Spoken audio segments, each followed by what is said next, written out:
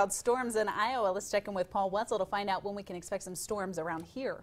Yeah, that same storm system is moving in our direction, and I'm going to show you where that is coming up with Doppler radar. But it's going to take a day or two before we get the concentration of that cold front pushing in our direction. Tonight, it's warm, it's humid, 70 degrees, a high temperature of 82 today. Tomorrow, we're going to heat things up in the mid to upper 80s. Your neighborhood tonight, well, for the most part, warm all across eastern Ohio and western Pennsylvania. Temperatures generally around 70 degrees. It's 71 in the city of Warren tonight, 68 over in Mercer, and 70 in Salem, 68 in Wellsville, and 67 in Calcutta. Now, Doppler radar has been quiet all night long. In fact, the clouds have pushed out of here, and a big part of the area is just plain old clear right now. Out to the west, though, some clouds starting to sneak along I-71 and into northwestern Ohio, and these are going to push on eastward tonight, so we'll see the increase in clouds toward tomorrow morning. The bigger showers and storms, though, here's the storm system I was talking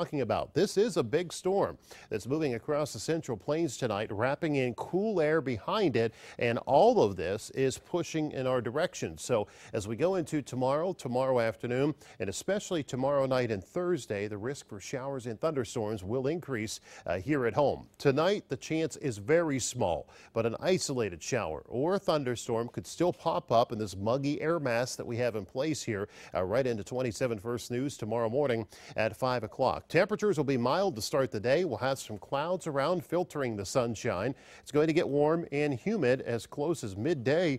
Temperatures already in the middle 80s, but by the time we go into the afternoon, notice these green dots starting to show up.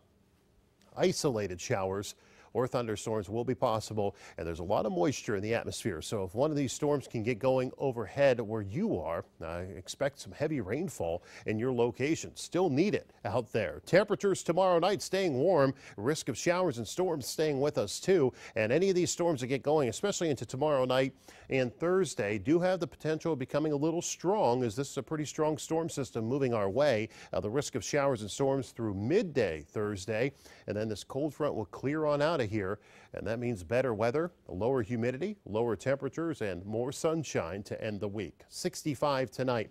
Very small chance for that isolated shower or a rumble of thunder. Tomorrow, highs in the mid to upper 80s by the afternoon.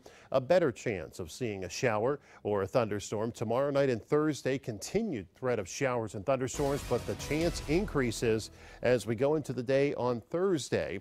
Friday and Saturday are looking fantastic. Low humidity, pleasant temperatures around, and even Sunday looking nice too. Highs in the mid 80s. And then we start cooling down again. Chance of showers and thunderstorms Monday with another cold front. And we cool down. Highs only in the mid 70s through the middle of next week. And overnight lows getting a little chilly then too. I left it at 52, but we may be touching 40s as we go into next week. Some good variety in that forecast. It's a little up and down, a little rain, something we need.